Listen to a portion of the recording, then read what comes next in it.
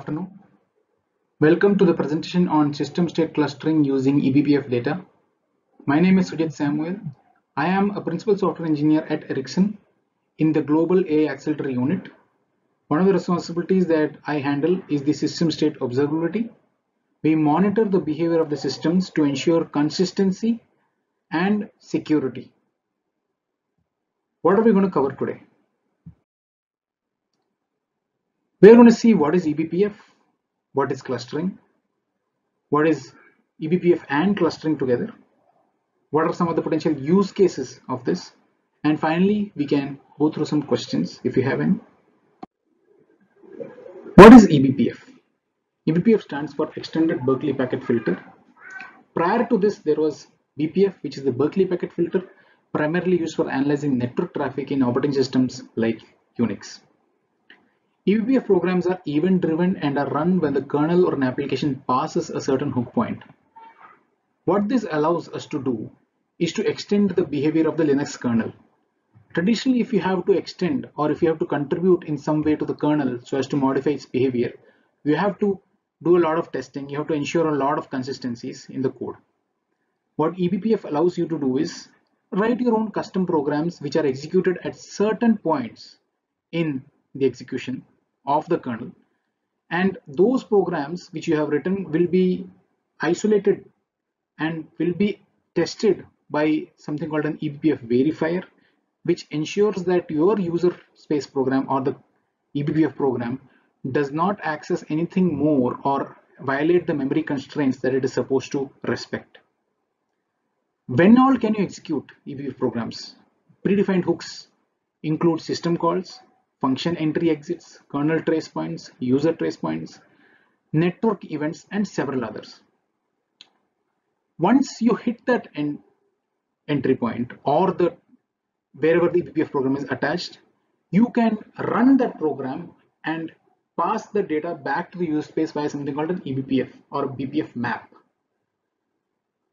What are these maps? These maps are, you can consider them as a cache which stands between Linux space and the user space. So the eBPF program will populate the BPF map, and your user space program can actually access that BPF map and do its own processing. So here we see the pictorial representation of whatever I was talking in the previous slide. So you can see eBPF can attach itself to some execution points in the kernel which are called whenever, let us say on the left hand side we see a storage driven eBPF call. Any process that reads or writes calls the eBPF program just by the virtue of the eBPF program being attached to a storage syscall. On the right hand side we can see the same thing but on a network event. So a traffic comes in or a request comes in, we have our XDP or the eBPF program, eBPF XDP program that is attached on that particular network request, and it triggers itself. So that program can actually pass in again the data back. So you can see it is attached to sockets, it attached to all these TCP/IP interfaces. So this is how eBPF allows us to customize the behavior. So you can at any point, at any place in the Linux kernel where you can insert something or you want to monitor it, it is possible by the virtue of eBPF. This here is an example of an eBPF program. Now, as I said, there are on the top we see a struct called a map, and down we see a section which is actually going to be triggered on a kprobe. Kprobe is a kernel probe, right?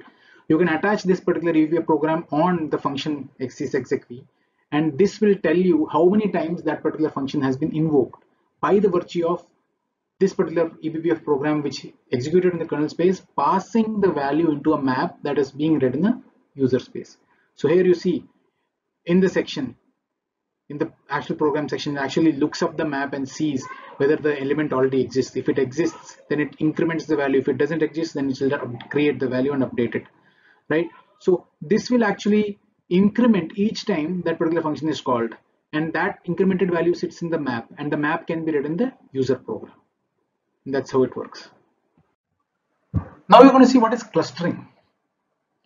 Clustering is a machine learning algorithm which can help us cluster different data points into multiple classes. This basically lands upon the premise that things which are similar tend to be closer to each other than dissimilar things. On the right hand side itself, we can see that this particular graph, right? We see that there are some black points, there are some red points, and there are some green points. And there is a very well defined line or a demarcation between each of the three different points. This has been achieved by an algorithm called k-means, right? K-means, and if you say three clusters, right? So k-means is a machine learning algorithm which says that, okay, I will help you cluster your data points into whatever clusters that you decide, and based on that, this k-means will actually run some sort of algorithm behind and say that, okay, this cluster belongs to this point belongs to this cluster, and this cluster has the centroid of the cluster is this, and each cluster will have a centroid, and the distance from the centroid will actually be determining the class of that particular point, right? So clustering is essentially a machine learning algorithm that helps us to group similar behaving data points or similar data points together. So here, just to cover a clustering example, we know about the dataset, the iris dataset. The iris dataset is a very famous dataset in machine learning, and almost all the people who start machine learning actually definitely encounter this dataset in their starting time, right? When we use the dataset to do a lot of machine learning trials ourselves. So what this dataset contains is a list of a number of records with different details about a flower, the iris flower, right? The details are given like petal width, sepal length, petal length.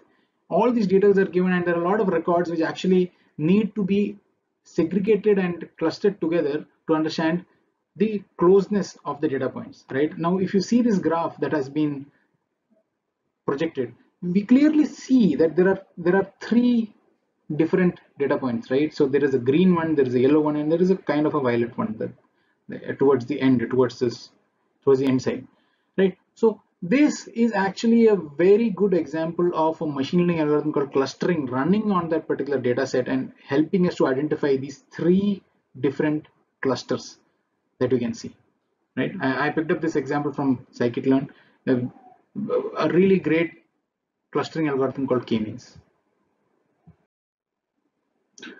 Now, how do these two terminologies that we discussed, these technologies that we discussed, right, eBPF and clustering, they can come together, right? eBPF can help us to generate data points, right? So what all data points do you want to generate? You can generate data point about access of a particular file. You can generate a data point about network requests that come in. You can generate data points about behavior of that particular system as in the CPU load, or is how many read failures, or these are the kind of things that eBPF can help us generate. And once that data is generated, clustering can help us cluster the data points, right? How will clustering help us to actually segregate the data points? There could be an innate sense of algorithmic understanding which says that which the clustering can provide us, saying that, okay, this particular data point that has been generated might not be a good network access, right? You could actually help by doing some sort of data labeling. Create some sort of test scenarios in which you have negative classes and positive classes, and then data labeling can actually aid this particular machine learning process. So not essentially clustering, but some sort of labeling that can be used to provide some sort of input to supervised algorithms. Now, clustering is an unsupervised algorithm, but you can use this data that is generated in eBPF to run some supervised machine learning scenarios. In production scenario, you can use the model whatever you have generated to actually predict in real time whether the data point actually belongs to a right behavior of the system or wrong behavior of the system. So our aim here is basically to understand whether the system behavior right now is actually correct or it's not correct, right? And the idea that we are discussing here is whether eBPF can help us. So clustering can help us to understand or segregate the data, whether eBPF can help us to generate the data, whether the combination of this can help us understand whether the system is behaving in a proper way. That's what we are discussing. So I believe eBPF can generate the data, clustering can help us cluster the data. So just to elaborate on the scenario that we discussed in the previous slide, right? So there are some classes of eBPF programs, right, which are going to detect network, which are going to be attached to network interfaces. So this is an XDP program. There is an eBPF socket filter program. So XDP basically stands for Express Data Path. So Express Data Path basically means that this is an interface that is going to be hit the first whenever a network packet is received, right? So by that, what I mean is, at this point in time, even a struct socket buffer has not been allocated. The SKB struct has not been allocated, and it has not been passed through the network stack. So it has first hit the XDP buffer is allocated.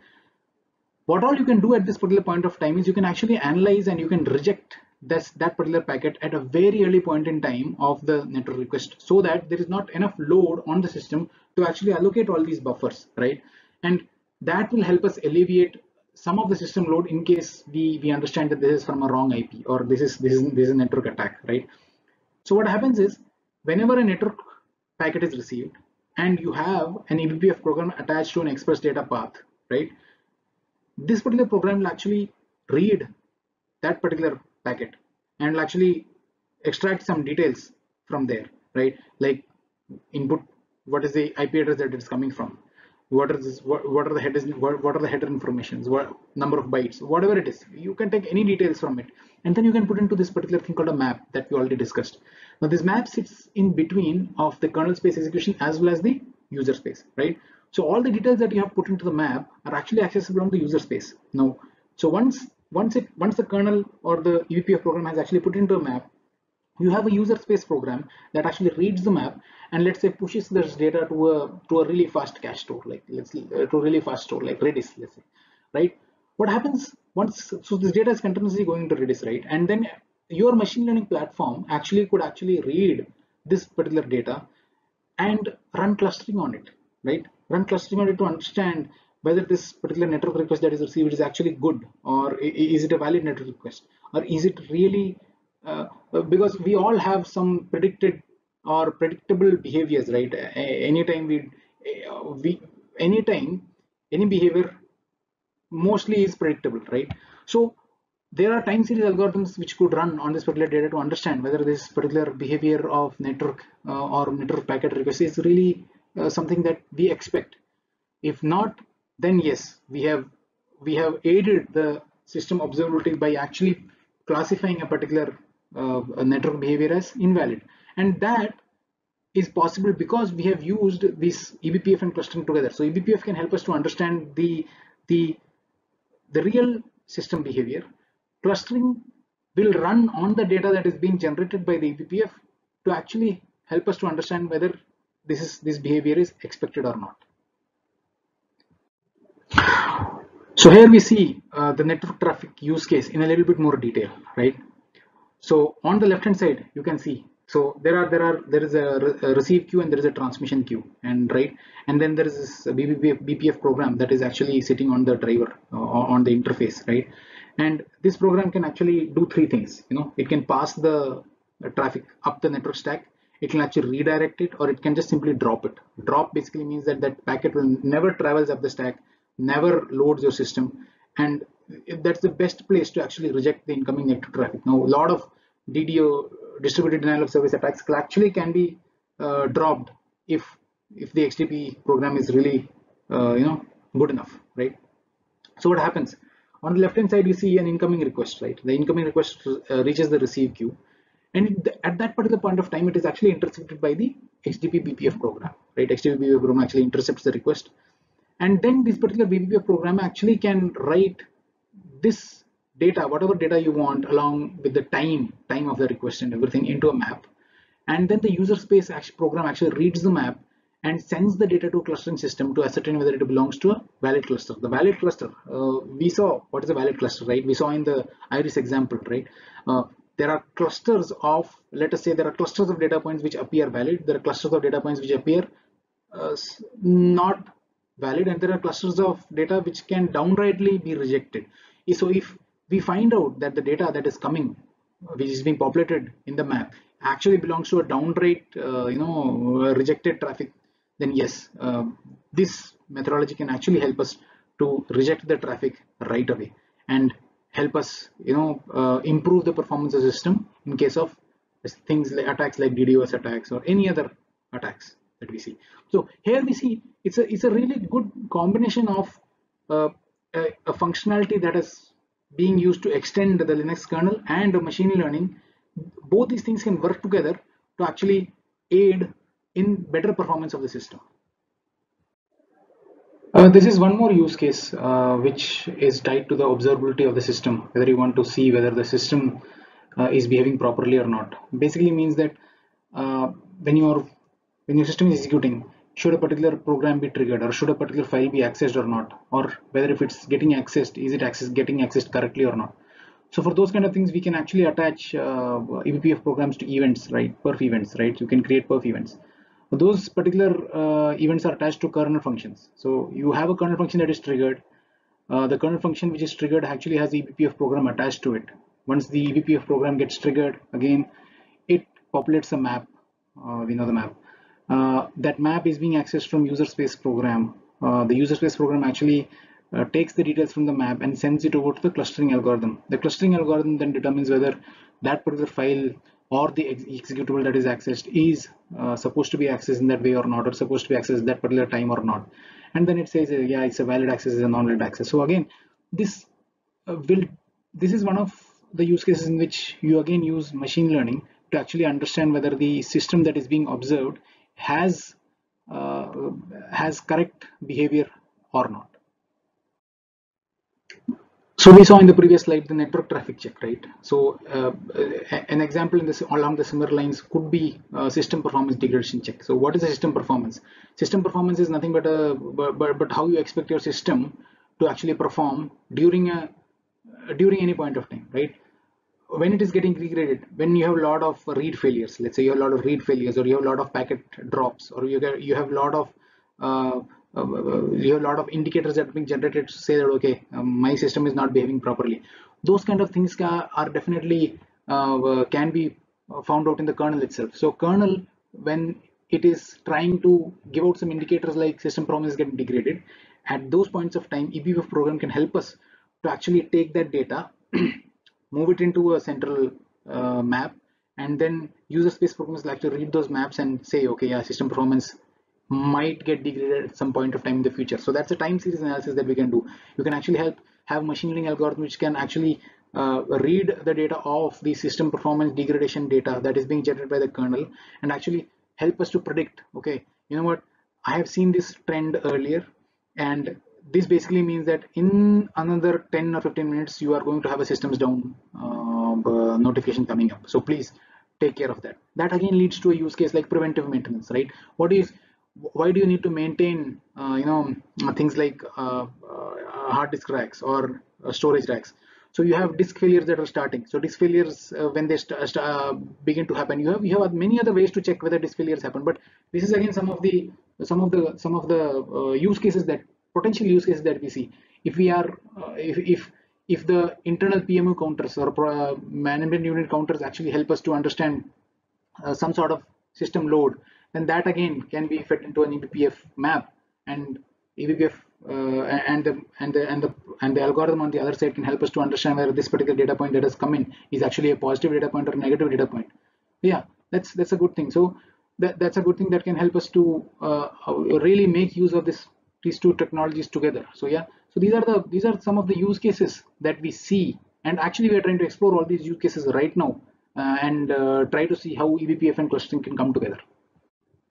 And with that, we come to the end of the presentation, right? And so we have seen how eBPF and clustering can help us in actually predicting some sort of system behavior in the future. It could actually help us to do much better with the system observability use cases that we are currently pursuing. And we are actually currently working on a lot of such use cases, yeah, right? And the implementation is right now in progress, wherein some sort of machine learning and eBPF can come together, and whether it can really help us to predict a system down much in advance as compared to the existing methodologies or as compared to the existing technologies that we have right now. So with this, we come to the end of the presentation. I would be more than happy to take any questions if you have. So yeah, thank you.